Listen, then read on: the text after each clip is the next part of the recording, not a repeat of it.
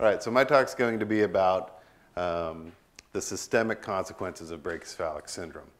And what I mean by that, I'll be serving two roles. So I'll be serving the role of speaker. I'll also be serving the role of translator. There's a lot of jargon. Okay, systemic means we're going to talk about every possible body system we can get to in the time allotted. And I had to leave at least 3 out, or we'd be here all day long.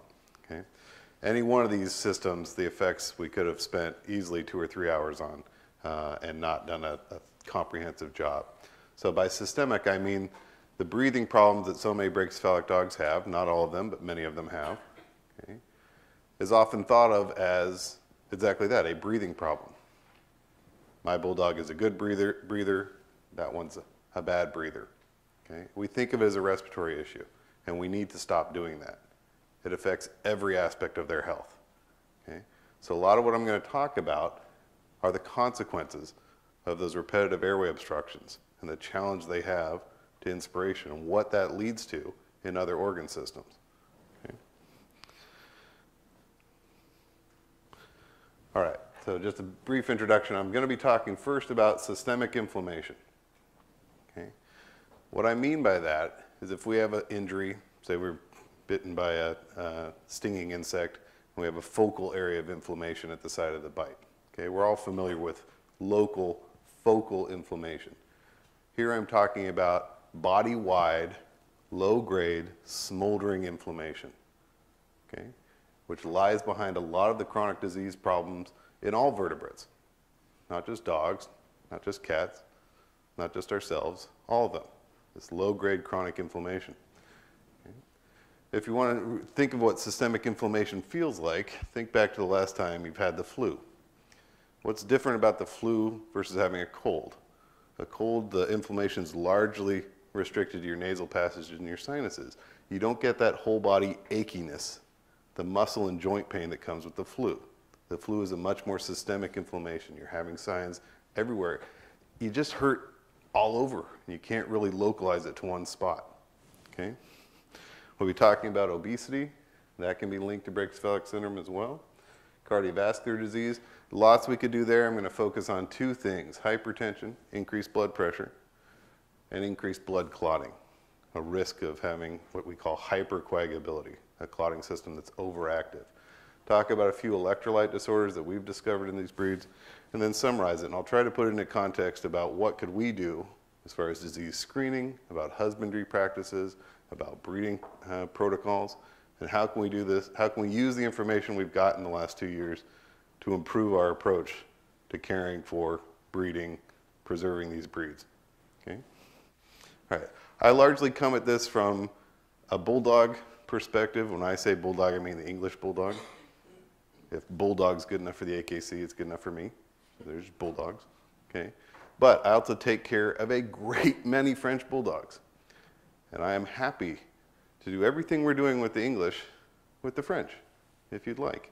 Okay? Because when Dr. Sturgis and Dr. Dickinson are done in the operating room, they come to me. Okay?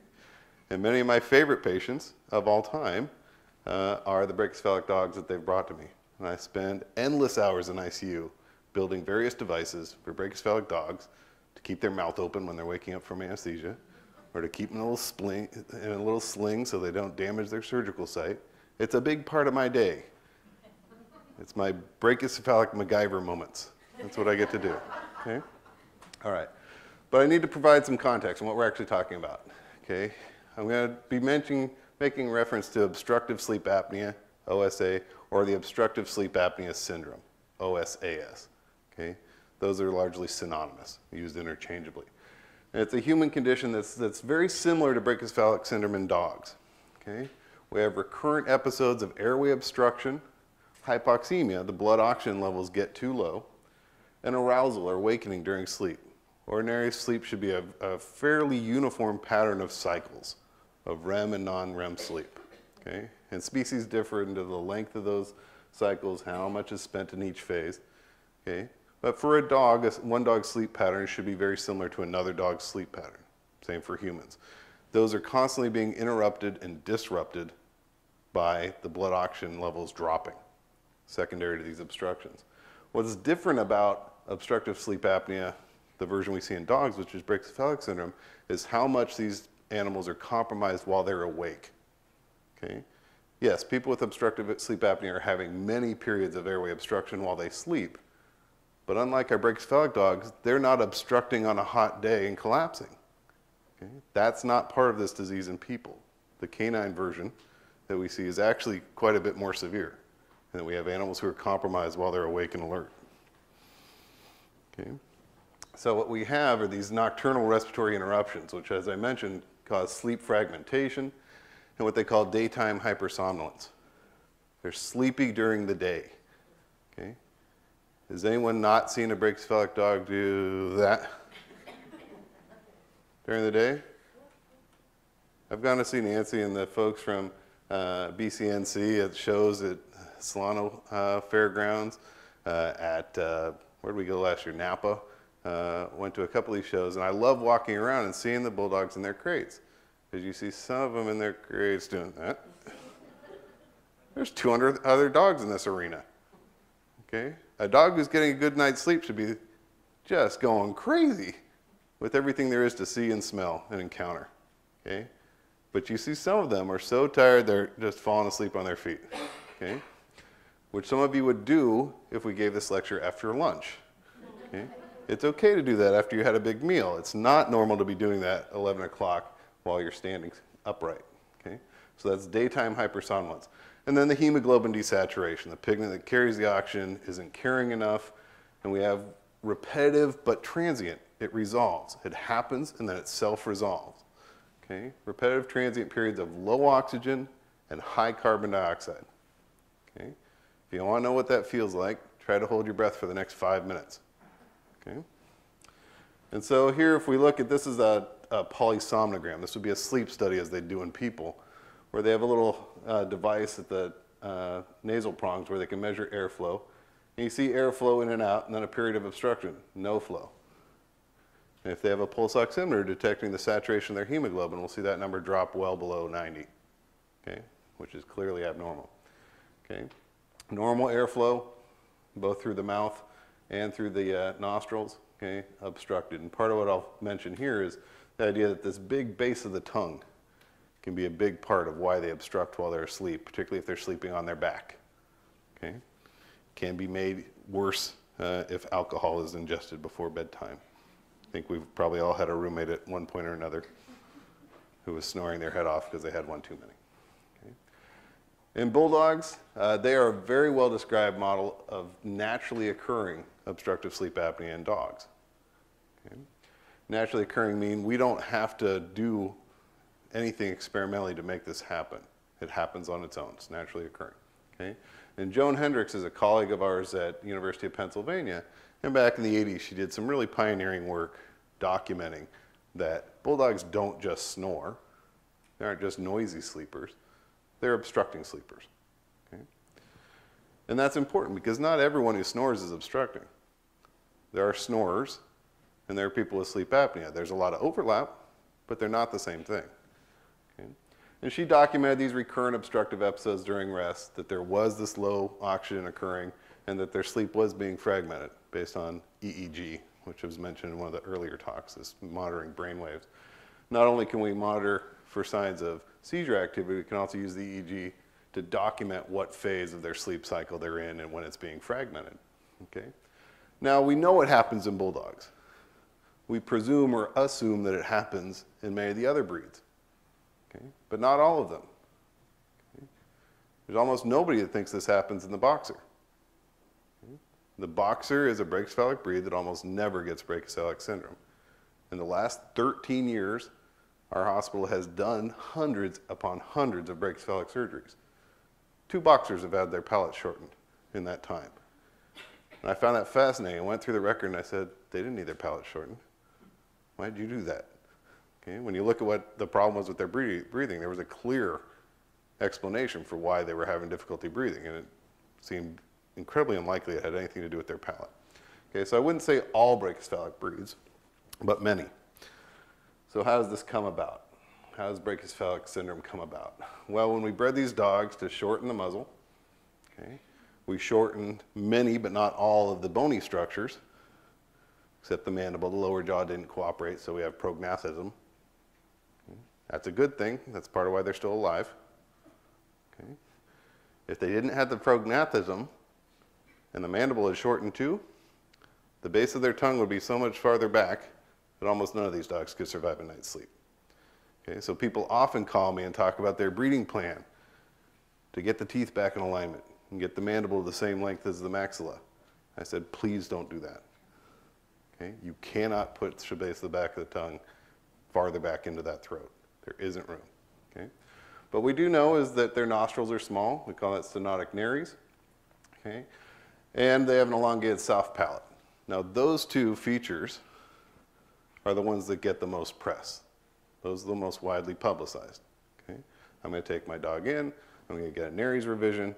I'm going to get a stephlectomy where they shorten the soft palate. Okay? But that's only part of the picture. Okay? We also see hypoplastic trachea, a trachea that's small and narrow. Okay? That causes increased resistance to flow in and out. One of the acquired aspects is there's some laryngeal saccules that should be concave in, but they become convex and pooch out. Okay, and that narrows the airway as well. Okay, they also have excessive bony turbinates in the nasal passages. We call those ethmoid turbinates back here. We have these fine bony structures in the nose, and when we shorten the muzzle, the outside bones cooperated and shortened. Okay, the inside bones, not so much. Just went farther back. So there's crowding. And we have routine surgical procedures to deal with these two aspects. Okay? And additional surgical procedures are being developed, for example, to deal with the ethmoid turbinate. So some of our friends in Europe using a laser device to try to reduce the amount of bony tissue in the back of the nasal passages. Okay? It's called laser-assisted turbinectomy, or LATE. Okay? What we're working on instead is this other aspect that's been underappreciated, this thick tongue base. Okay? This tongue base, this portion right here, as I showed in the picture, the people can come back, contact the soft palate, and cause near total obstruction. Okay? So our own work is focused on reducing the volume of that tongue base. I would like it to follow that contour of the line in the middle, okay? Not that line. Okay? Nice thing about that is if people want to keep showing their dogs, there are no points associated with the tongue. I can do anything with the tongue. It does not affect their ability to show this dog. I could remove the tongue. Grand champion. Okay? All right. So, my friends at Bulldog Club of Northern California have been helping me with that work. Eric Johnson, one of our radiologists, and I have developed a couple different techniques to identify the thickness and volume of the tongue by some non-invasive methods like ultrasound from the underside of the tongue. So we're writing up that work. First, we have to figure out how big is too big and make sure that those who have the largest tongues are also suffering the most from Briggs-Phalic syndrome. And then eventually we have a way, non-invasively, to shrink the volume of the tongue. And the same way that they do in people, it's an outpatient procedure actually in people. They rub a little lidocaine on your tongue, go zap, zap, zap, go home. Okay? So we're hoping to get to that same stage with that. It's been a long haul. We thought we'd already be doing it by this time this year, but it looks like it's going to take a little bit more work before we're ready to go. Oxidative stress. Okay? We talk about superfoods and antioxidants and free radicals. Okay? Oxidative stress is when the amount of free radicals being produced exceeds our ability to detoxify them. Okay? It's going stale. Okay? So these are our patients slowly going stale. Okay? Coagulation, blood clotting, breaking down those clots, platelet activation, being overly exuberant with clotting responses occurs. Okay? It's tied into obesity as well. And then here you see endothelial dysfunction. The inner lining of the blood vessels is really an important cell type to coordinate communication between one organ and another, between components of the blood and the tissues that they're bathing. Okay? It's a really important cell layer. We call it the endothelium, and it becomes dysfunctional. This author has an interesting way of spelling systemic. Okay? But we have this system-wide inflammation. They also get metabolic dysregulation. They have trouble processing carbohydrates. They behave very much like a pre-diabetic. Okay? Someone who's having trouble with controlling their blood sugar. They aren't overtly diabetic, but they don't tolerate carbohydrates very well. Okay? And these are the systemic consequences. Okay? All right, this idea of systemic inflammation. Obstructive sleep apnea syndrome in people is associated with systemic inflammation. Okay? And they document that by noticing elevations in cytokines. So I mentioned local inflammation, this swelling, the pain, the local heat, the redness, all the signs that we think of a tissue being inflamed, that's all being coordinated by these proteins we lovingly call cytokines. Okay? So that's all cytokine means, these inflammatory proteins that are in charge of that whole process of inflammation and tissue repair. Okay? Well, they're elevated in obstructive sleep apnea in people. Two classic ones are one we call tumor necrosis factor alpha and one called interleukin 6. And what's interesting is these levels are elevated in people with sleep apnea, but if you treat them with CPAP, continuous positive airway pressure, sleeping with one of these masks on their face, those levels go down. Okay? And what I find even more fascinating than just increased levels is this disruption in the normal circadian pattern that happens. Normally in people would be this dark black line. The tumor necrosis factor levels are quite low during the day.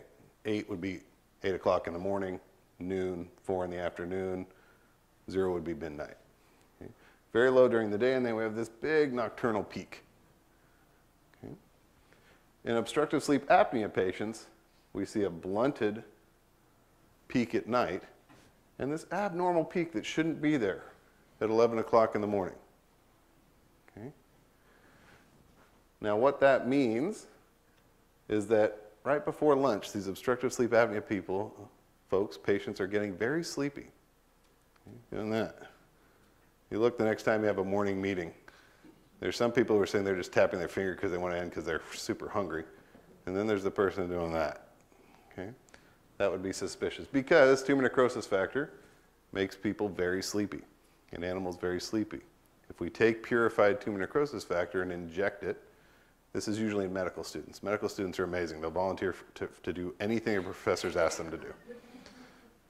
If I worked at the medical school, I could tell the class, I'd like to inject you all with tumor necrosis factor and you can tell me if you feel sleepy. The students will say, sure. Okay?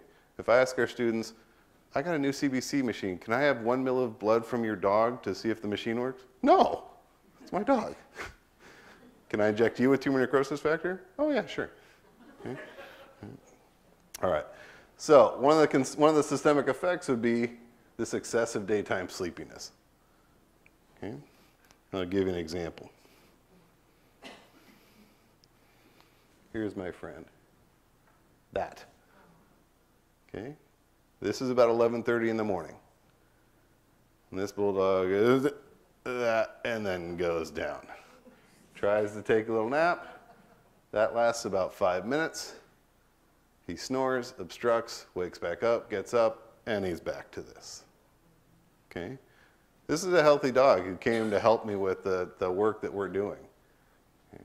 He's not a patient that's in ICU. He's just hanging out in ICU because that's where I am. I want him to be around me. I don't want him sitting in the wards by himself. I want him, here with me.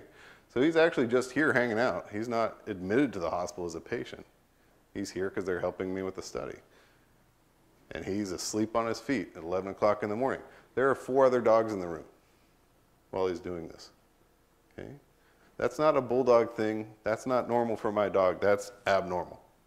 Okay? That's not how dogs behave. Okay? All right. So we see this increase in what's also called acute phase proteins. This is a primitive portion of our immune system that we share with our dogs. We also share it with lobsters and crayfish. It's a very primitive portion. These early markers of disease, tissue injury, okay? They go up with obstructive sleep apnea. They go down when you put patients on CPAP. And importantly, they correlate with disease severity. You want to be able to tell the patients with mild disease from patients from severe disease. Anesthetizing brachycephalic dogs is not something we take lightly. Okay? The risk of post-anesthesia pneumonia, even if you only focused on that one complication, is significant enough that you should approach anesthetizing these dogs very cautiously. Okay? So, should we intervene early? Should we make the recommendation that every brachycephalic dog should have brachycephalic surgery? period, because of these systemic consequences. Okay? I would be reluctant to recommend that. There's a portion of me that wants to say yes. Okay? You're born, what day are we going to trim your palate and open up your nostrils? Okay? I have to admit there's a portion of me that wants to do that. But the anesthesia, as I said, is not an inconsiderable risk. And we have to make sure that when we add up the pros and cons, that we're coming up with a recommendation that's truly in the dog's best interest, not one individual dog, all the dogs. Unfortunately, it's not a black and white issue. And we haven't come to the point where we feel comfortable making a uniform recommendation. Okay? But we're working on coming up with a staging program where we can say who needs the surgery now, even though they don't snore. We don't see them having collapsing episodes and difficulty breathing on warm days. Okay. All right. So that was systemic inflammation. Moving on to obesity. We know that approximately 70% of people with obstructive sleep apnea are obese. Okay. And for a long time, it was thought that obesity is leading to the obstruction. Okay.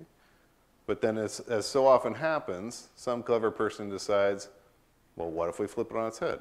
What if it's actually the other way around? They had sleep apnea, and that's why they're becoming obese. Okay. And now it looks like it's bidirectional. I mentioned cytokines. There's also these proteins of a similar nature that are released from fat cells.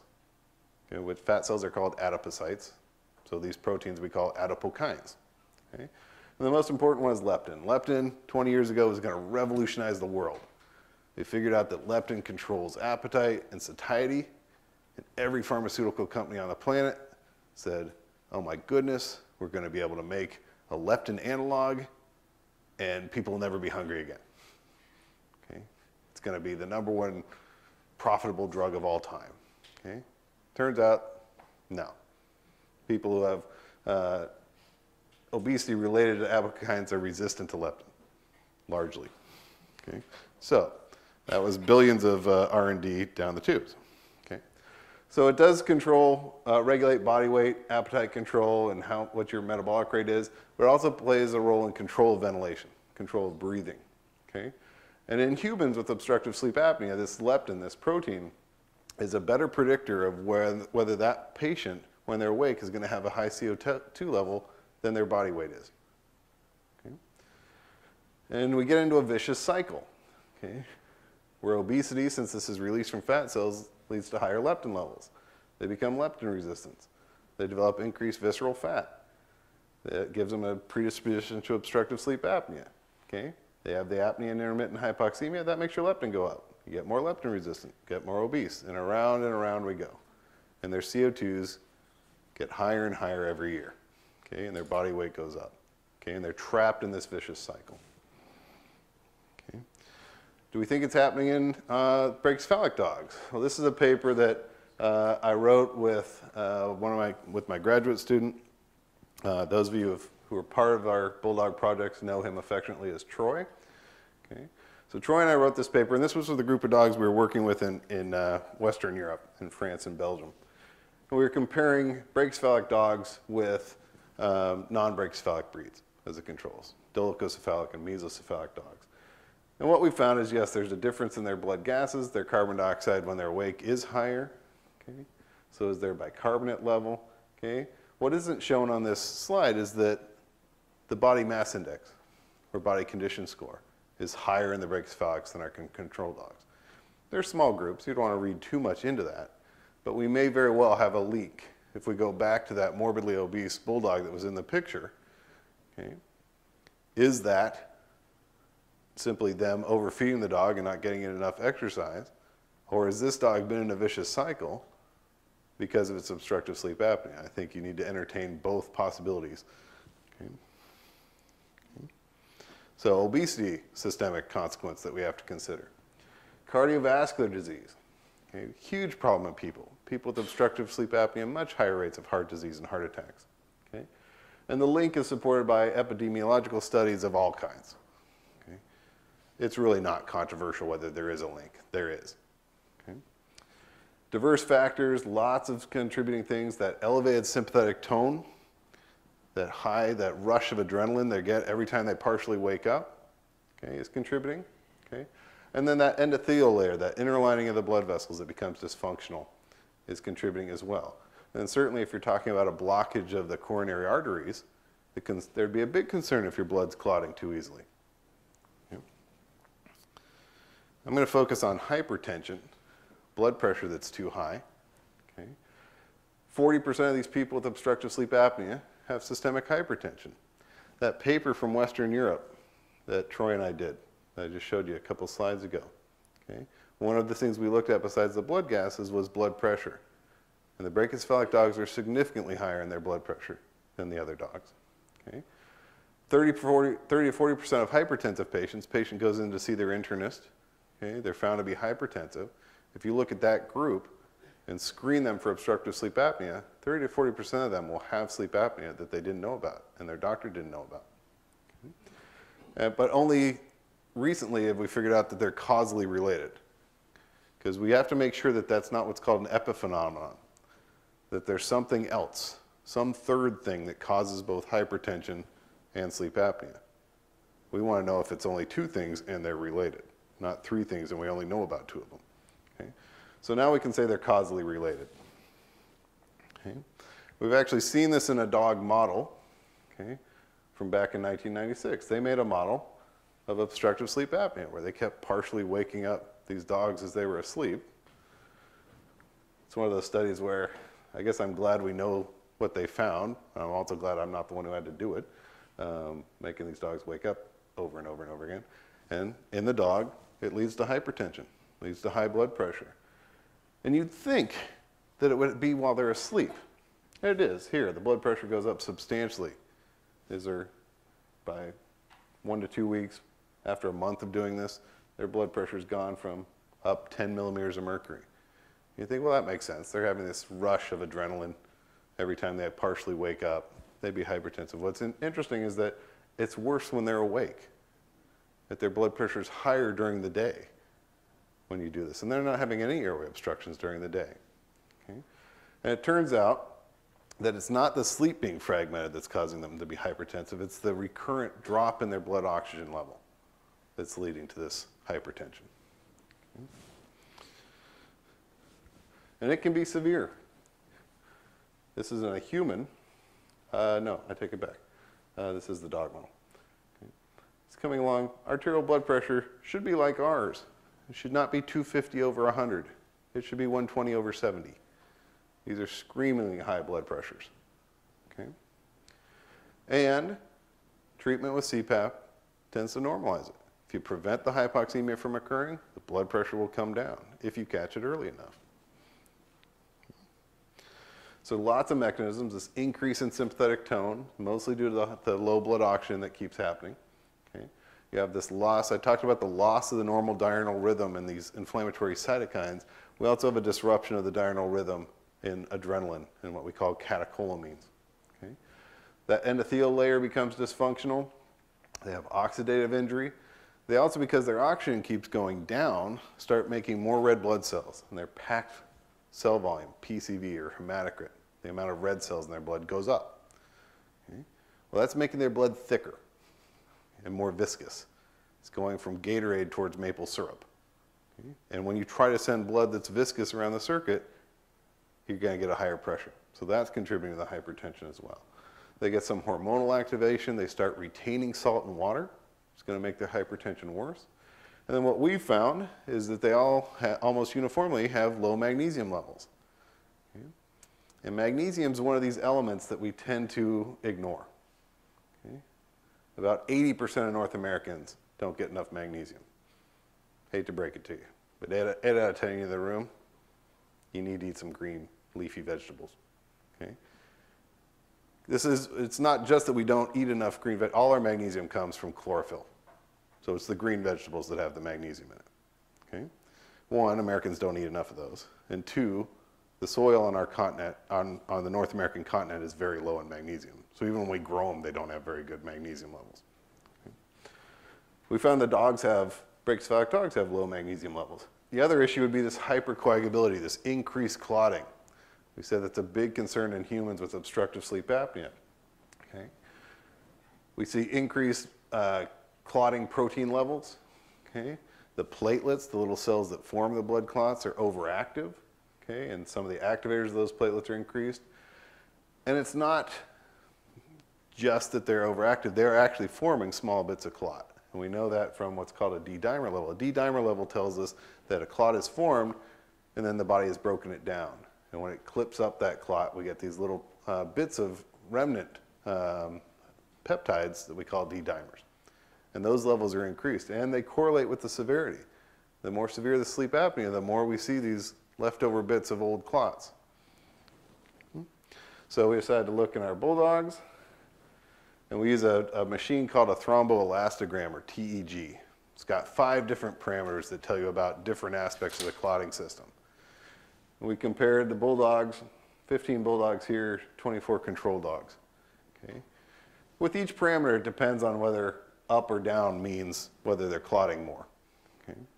But in all 5, the bulldogs are in the direction of clotting more. And this 5th one is called G. It's the overall clot strength. Okay? And the bulldogs are substantially, they form clots quickly, and they form clots that are very strong. Okay? And remember, these are not sick bulldogs that came to us because they have a blood clot to their leg or to their lungs. These are happy, healthy, competitive show dogs. Okay? And they are clotting very, very fast. This is a level of hypercoagulability we see in dogs that have had major trauma or inflammatory diseases attacking their own red blood cells. This is a substantial level of hypercoagulability. And we may have been looking at this right in the face forever and not realizing it. Okay?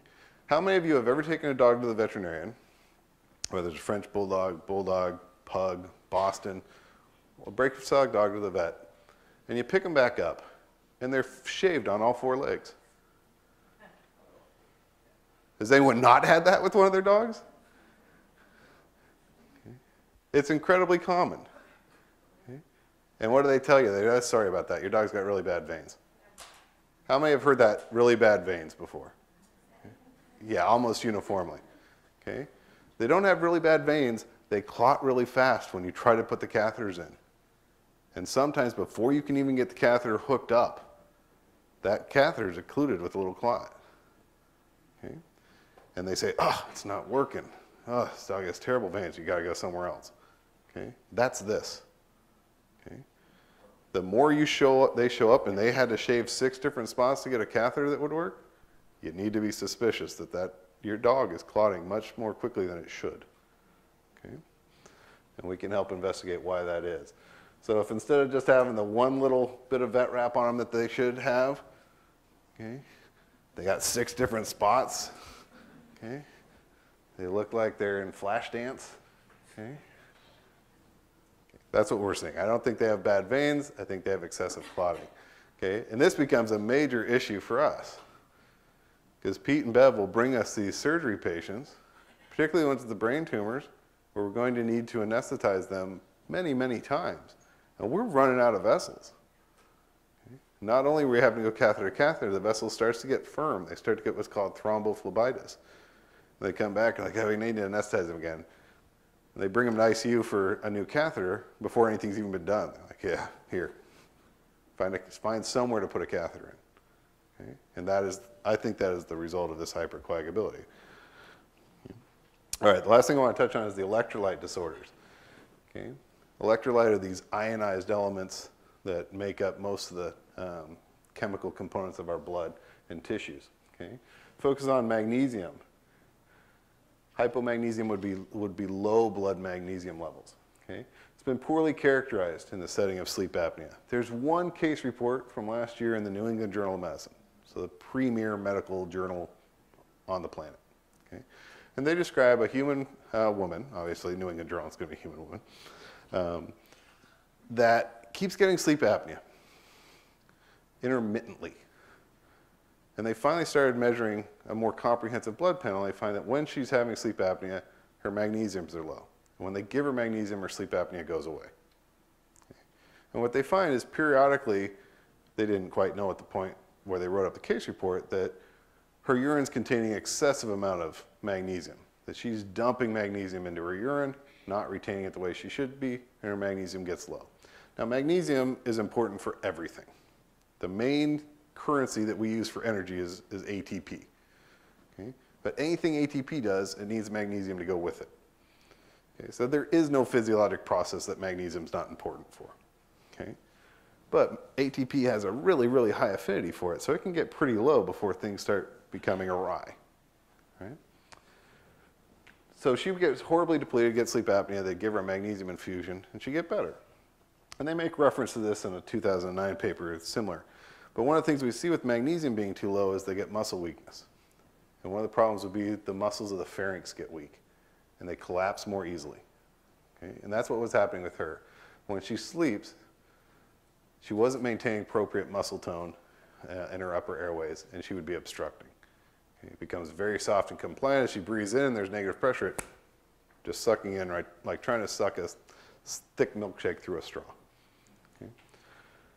Is it cause or effect? Is it that the magnesium's getting low, and that's causing her to have sleep apnea? Or is she having sleep apnea, and that's causing the magnesium to be low? Like so many things, the answer is probably both. We decided to look in two groups of bulldogs. We went back through all the clinical data that we had since we started measuring magnesium. And I compared bulldogs to the boxers. Okay? I have to thank Pete. So Dr. Dickinson's laboratory is right next door to mine. And I was walking by, and he had a poster where he had the genetic tree of brachycephaly. Okay? Here's the brachycephalic, and this one's more closely related to that one, and closely related to that one. So I could just stand outside our labs and look at it and say, let me go with boxers. Okay? I'm going to compare the bulldogs to boxers. They're pretty closely related. Boxer never gets brachycephalic syndrome. Okay? So let me go to that data first. And we looked. We look at hundreds of boxers, hundreds of bulldogs, and then some historical controls that are neither. Okay? Not brachycephalic dogs at all. Normal dogs, the range of their serum magnesium is that dotted line there. Okay? The boxers follow that almost exactly. Then you have the bulldogs. They're shifted over to a lower level. Okay? None of them are up in this range. Okay? Very few in this range. It's only when you start getting to the lower end of the magnesium, serum magnesium levels, that we have lots of them. And then they have this extra shelf. Okay? Right around here is the low end of our normal range. We wouldn't expect very many dogs at all to be to that side.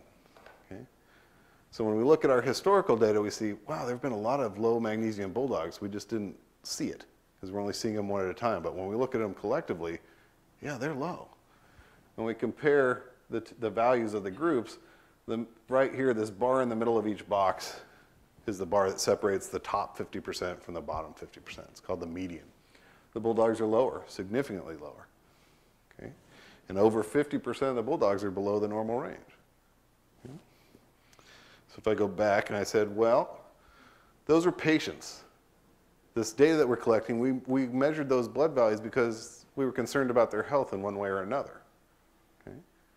What if we take our friends from the Bulldog Club of Northern California? Happy, healthy bulldogs, and look. Total magnesium, uniformly low. Okay? 16 dogs, 15 of them are below the normal range, or right at the lower limit of the normal range, except for one, whose family just happens to be here today. Okay. Nancy, can I talk about Jesse specifically? Sure. Thanks. So I thought that was puzzling. I thought, oh, all of them. And I got to Jesse and I said, what?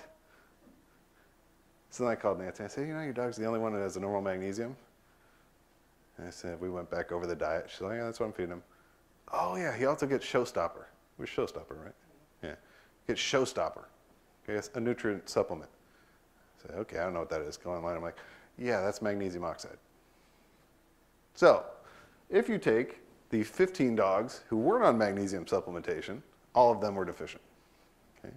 And Jesse is in there. Where is he? He's a 2. Yeah, Jesse's number 8.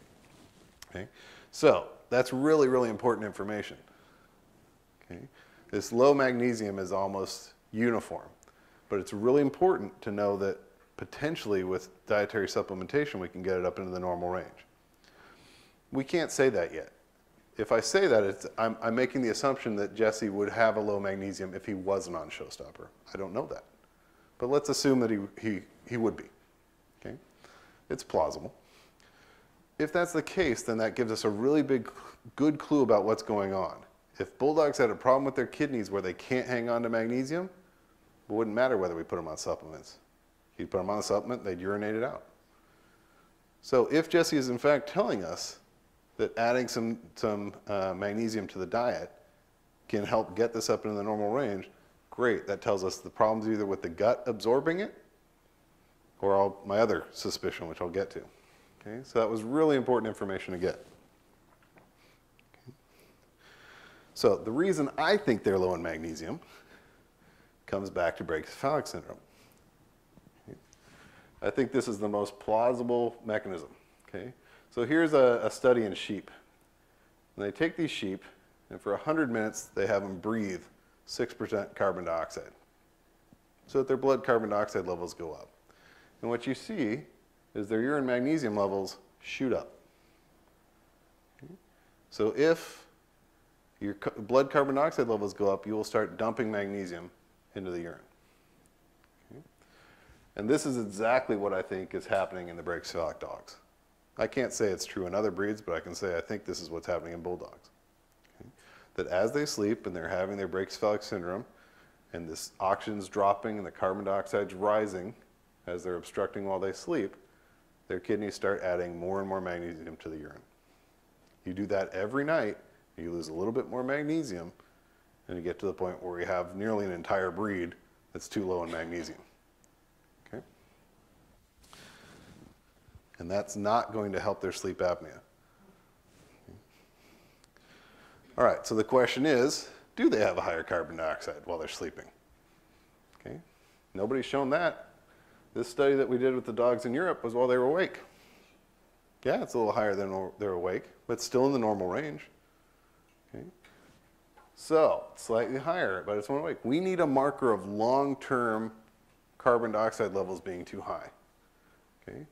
I can't check an arterial blood gas in a sleeping dog. They'll wake up.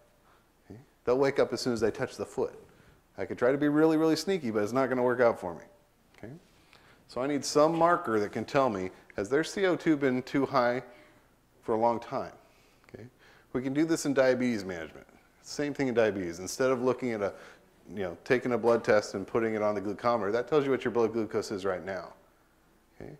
But your internist will take another blood sample and look at how much glucose is stuck to your hemoglobin, because that happens over a long period of time, this glycosylated hemoglobin. We need a marker like that. Something that tells us, has their CO2 been higher than average over the last month? Okay. So we think we're there. Okay. I think the answer is actually simple. It's chloride, which can be measured anywhere. Okay. There's no practice that does not have the ability to measure chloride, either on-site or send it to their lab. So here's what happens.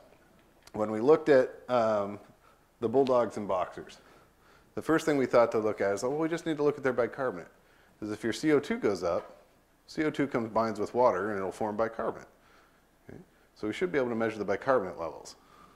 That's one of the compensations that happens when your CO2 is high for a long time. Made perfect sense, rational. We look, nope, they're not different. Okay? We thought, oh, well, that's interesting. Should be, I thought.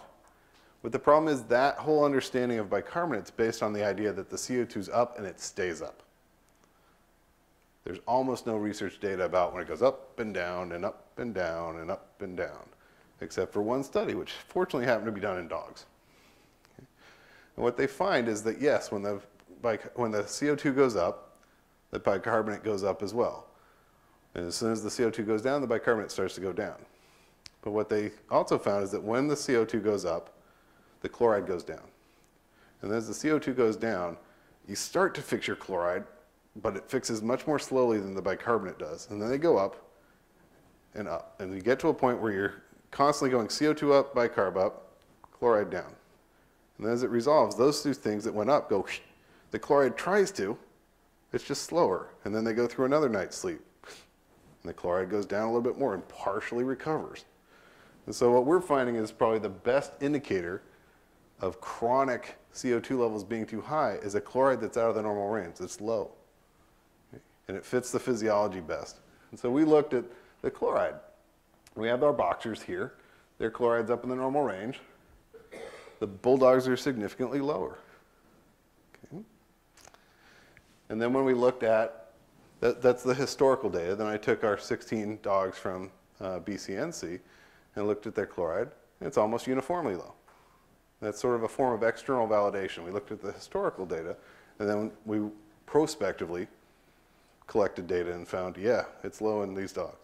Okay? Because we want to be sure that the dogs who came to us and had their blood work done, again, they were here for a reason. We tried to exclude all the other causes for low chloride to the best that we can. If it was written in the record, we excluded that. Didn't include them in the data set. But let's look at the healthy dogs. Healthy dogs having a low chloride. Okay? And we think that low chloride is because of the CO2 going up and down and up and down and up and down. It's what should happen. Okay? But I wanted to add one more level of questioning. I said, okay, if this is right, if the chloride's going down because the CO2 is staying high for intermittently overnight, then the dogs, no matter what brachycephalic breed you are, not just bulldogs, if you come to our hospital to have the brachycephalic surgery, have your nostrils opened up, have your palate trimmed, have the saccules resected, if you're here for that, then you should have the lowest chloride of all. Okay? Because you, in theory, should be the most severely affected. Okay? And that's exactly what happens. If we look at the surgery patients, the boxers are the highest, bulldogs next are lower, largely out of the normal range. The patients who are coming for brachycephalic surgery are the lowest of all. That's starting to build a better case that chloride is going to be the holistic marker we need for how much their CO2 is staying up while they're sleeping. So if that holds up, we have additional tests we want to do to compare their actual lung function while they sleep to the chloride levels in individual dogs. But if that holds up to scrutiny, okay, then that becomes a very powerful tool. I could have already told you if these dogs were having a high CO2 when they sleep, because I have an entire sleep research lab. I can measure their pulmonary function, I can measure the endothelial function. My whole lab is built to measure that in bulldogs. Okay? There's one other place in the world that can do that. It's in Belgium. Even if both of us ran 24/7, 365 screening dogs, we'd get through tens and dozens a year. Okay? We need something that can be done anywhere, that is holistic, takes all the factors into account, okay, and correlates with the severity. Okay, and I think chloride's going to be it. Okay, so it becomes an important new marker for severity staging. Okay, also becomes a potential screening measure for breeding programs. Oh, you'd like to breed your dog to mine? Let's see its chloride. Okay, 106. What else you got? It's potentially very powerful because the chloride can be measured anywhere. Okay? It's taking all the factors into account. But as Dr. Dickinson pointed out, be careful what you wish for. You start breeding based on one sole parameter, okay? And you may get an unintended consequence that you wish had not come along for the ride. Okay? So I don't want you to leave here saying, I'm not going to breed my dog until I have a chloride from everybody. There's work to be done. But it's very encouraging. And it could make a huge difference. And it's something that can be done anywhere, almost any time. It also gives us a way to look at treatment. Right now, what do? We do the surgery. We trim that soft palate. We open up the nares the best we can. Maybe we resect the saccules. Okay? Then whether it works or not, we ask you. Do you seem better? She seem better? Yeah, I guess so. Oh, good, it worked. Okay? We don't know. They could be just as hypercapnic when they sleep. CO2 could be just as high, the O2 could be just as low, because we don't have good objective measures about which procedures work, which don't work well, when do they work, and when don't they. Okay. So what we want to look, unfortunately, nobody ever, once they have the brachycephalic surgery, nobody ever brings them back to our hospital so we can recheck the chloride. I thought, oh, I'm going to go back, I'll take these dogs, I'll look at their chloride after surgery. Yeah, there are no chlorides after surgery. Okay. But now we know, and now we can start asking. Okay. You don't have to come all the way back up to Davis, but if you get it done, if you're going to have this done, can you get a chloride check before the surgery and a month, 2 months after? We'll pay for it, okay. And we can see. Also, we've talked about this procedure I'm working on to reduce the volume of the tongue. If that's going to be of benefit, I'm going to want to see the chloride coming up into the normal range after we do it. So we need these kind of objective measures to say, should we keep carrying on what we're doing, or is it not working? Okay? Is there a better way of doing this? Can we make these dogs healthier? Can we make the surgery better? Okay? Is there an alternative to surgery, something minimally invasive that could work? And that's what we're working on. All right, so here's what I covered. Systemic inflammation, obesity, 2 types of cardiovascular risk, high blood pressure and excessive clotting, these magnesium and chloride deficiencies. Okay? Things that I had to leave out, lung injury. People with obstructive sleep apnea get recurrent tiny bits of lung injury every night, and it adds up over time. Okay? We're looking into that in dogs. Gastrointestinal disease, a huge subject. With hiatal hernias, they have inflammation of their proximal bowel, okay, that we need to address. Okay? We're working on that. So part of our team include Phil Mayhew in surgery, Stan Marks, our gastroenterologist. The 3 of us have tons of work going into trying to build a better proximal intestine for brachycephalic dogs. Okay? New treatment development, I talked about the tongue volume reduction that we're working on. We're also working with an MD down in the South Bay in Campbell at Good Samaritan Hospital that's developing new implants that can keep the tongue from folding back, keep the airways from obstructing. We want to be able to have a way to validate whether those are going to be useful for dogs. So that's Lionel. He's been a big help to us. And I just want to say that the work I've done over the years is lovingly put under this blanket term I call the Bulldog Health Initiative. And the idea here is that I turned 45, figured I've got 20 years till I'm going to retire. So I wanted something all-encompassing for those 20 years. I want some single unifying thing that I work on for the remaining 2 decades. Okay? And given how much brachycephalic work I do on a daily basis, I decided bulldogs were going to be it. Okay? Because bulldogs are getting gypped. Bulldogs are a 25 kilogram dog breed. They should live 14 years. They live about 12. They're getting robbed of 2 years. So in the next 20 years, we want to get them back. Okay?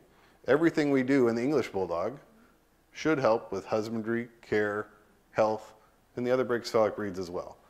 Perhaps except the boxers. Boxers have a totally different set of problems. Okay? Every breed has problems. Even the mixed breed dogs have their own problems. Okay? But we're focused on the ones that seem to be common to brachycephalic breeds. We want to come up with the best practices. Everything from nutrition to every husbandry aspect, improving their sleep quality. We want to get those 2 years back over the next 20. And we call that the Bulldog Health Initiative. We've got a huge team, radiologists helping us sort out how big is too big for a tongue. We have the Paraflex. We can measure their endothelial function. We've got the Pulsion system. I can measure how low their blood oxygen level gets while they're asleep. This is the plethysmograph. That's Spencer sitting in the box. Okay? This is a device we had built for us in Germany. It just got shipped over last month, where to measure their lung function, how much obstruction they're having, involves them standing or sitting in a crate for 15 minutes. There's nothing else going on but Spencer sitting in the crate. That's it. It's completely non-invasive. Hi, Spencer, get in the crate. Sits in the crate.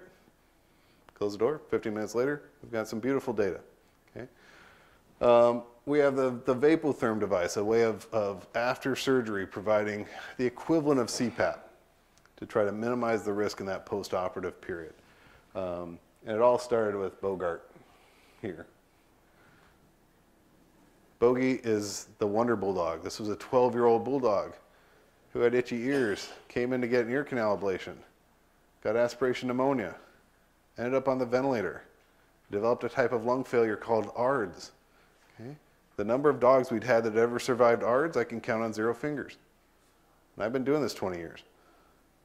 Never. I did not have a survivor of that disease. Okay? He came off the ventilator. He survived ARDS. Then he had a cardiac arrest, and CPR got him back. Okay? This dog's immortal. There's nothing that can harm this dog. This was last month. He just came for a visit because his skin was flaring up again. He's a little itchy. Okay? You meet dogs like this that are so stoic, and these dogs are incredible. They're so stoic. We have some other breeds that are screaming when we even start clipping for a catheter. The builders are like, oh, you gotta shave me in 6 places? All right. Okay. And how can you not love a dog with that kind of personality? Okay. So everything we do is under this Bulldog Health Initiative. Whatever your brachycephalic breed is, we're here to help. Okay. All right, so I want to say thanks. I cannot ever talk about this subject without thanking my friends at Bulldog Club of Northern California. Okay. They have been like family, and just an amazing group to partner with. Motherlode, also big contributors. We have to be thankful to Motherlode as well. Northern California Bulldog Rescue, we're thankful for them. Center for Companion Animal Health that funds us. American Kennel Club helps pay for one of my graduate students. And all these people, it's a huge team, and they all make really important contributions. So I'd be happy to take any questions.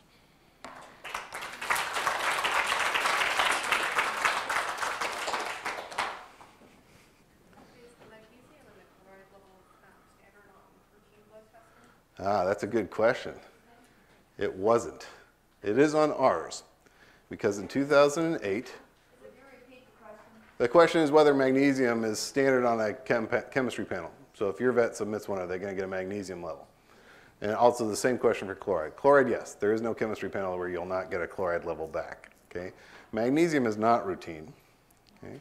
And until 2008, it wasn't on our chemistry panel, but our lab sent out an email saying, hey, our service contract is up, we can change what's on the chemistry panel. What do you guys want? I sent this obnoxious email that was just the word magnesium repeated about 200 times, a whole page of it. And I'm not joking about that. Okay? And so they said, oh, okay. So they put magnesium on there. Magnesium comes in 2 forms. You can use your measure all of it that's there in the blood, because some of it's bound to protein, some of it's free. And then some of it's ionized, just magnesium with a double positive charge. Okay? The total measures it all. There's a group of people that think you really need to measure the ionized form. They're wrong. Okay? And they've been wrong for 20 years. Okay? You either need to measure the total or you need to measure the ratio between the two. The ratio, having both of them is the best way to go. Okay? Because when dogs get depleted in magnesium, this ratio actually goes up. Okay? It goes up in rats, goes up in cats, goes up in people. Okay? And so what you see, you have the total amount of magnesium, and you keep defending the ionized portion. So the ionized is taking a bigger fraction of the total that's there. Because the ionized is really important. That's what's the most biologically active. You want to defend that. But you're doing that at the expense of the other forms. So the ratio is the most informative of all. Okay? So we measure both, and what we see in the bulldogs is they have the same ratio as a cat that's fed a diet without magnesium in it. Okay? It's low. The other thing I didn't talk about is just measuring the serum levels isn't really going to tell you for sure that a dog needs magnesium. And I don't want everyone to leave here and start putting your dogs on magnesium. Okay? Because if your dog were to get a urinary tract infection and you're giving it more magnesium than it needs, it can get the most horrendous bladder and kidney stone from all that extra magnesium if there's an infection. So the take-home message is not go buy a whole bunch of magnesium at the pharmacy and start giving it to your dogs.